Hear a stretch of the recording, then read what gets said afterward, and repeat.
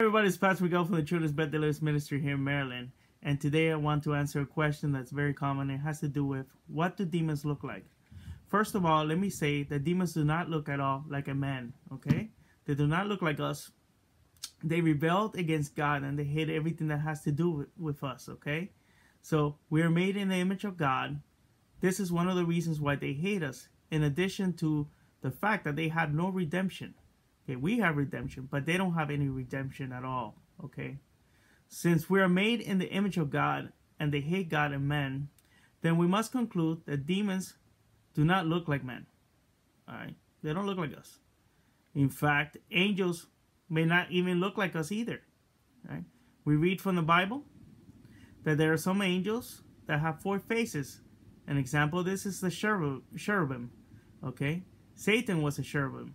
All right, he had 4 faces. He had the face of a man, a face of an ox, a face of a lion, and a face of an eagle.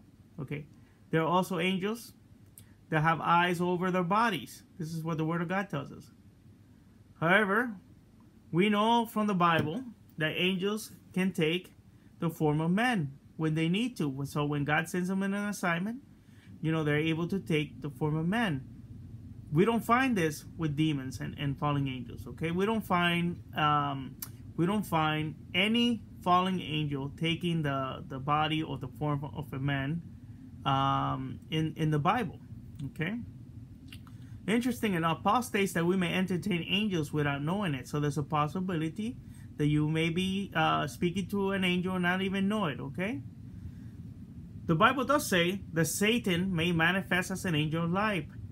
But there's nothing that states in the Bible that there's manifestations of Satan as a man. All right.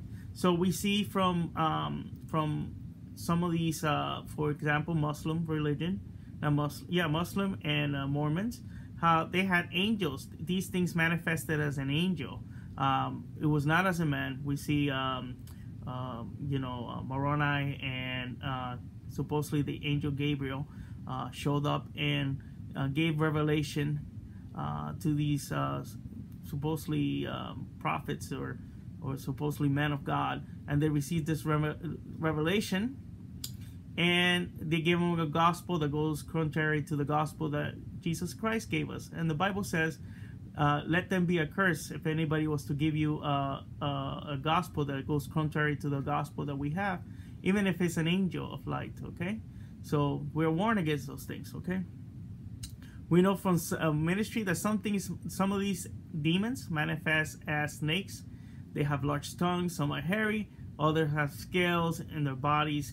They have horns and hooves. They have claws. Some have dark and red eyes, like fire. So they manifest usually as some type of beast, mystical. It could be a dragon. It could be a giant snake. So they manifest as these mystical beings. Okay. So I think I made it clear that demons do not look like men, okay? They do not. They rejected God, and as a result, they don't want anything to do with God or anything that looks like God. So if you have any questions, you can place it below. I'll be happy to answer your question.